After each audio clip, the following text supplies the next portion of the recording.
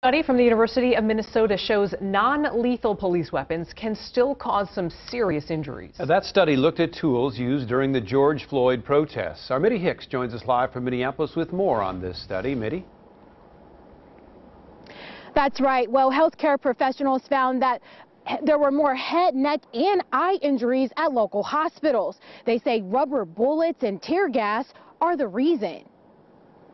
They came into North Minneapolis and South Minneapolis. We saw kind of a massive increase right away. Dr. Sam Kramer is a neurology resident at the University of Minnesota.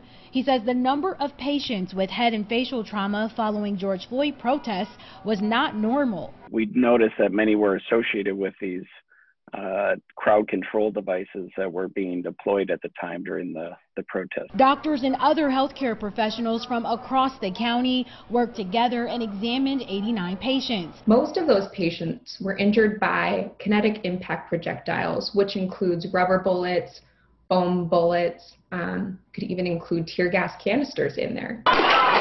Researchers found these items can have severe damage. In terms of the injuries we identified in the study were folks that sustained horrible injuries to the eye that resulted in loss of vision in those eyes. Their conclusion, controlling crowds by using non-lethal weapons has to change.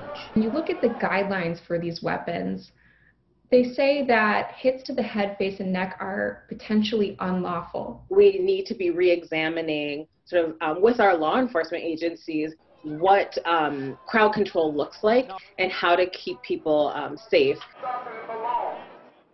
And in a statement to Fox 9, the Minneapolis Police Department say they haven't had a chance to look at the university study, but welcomes the opportunity. Live in Minneapolis, Mitty Hicks, Fox 9.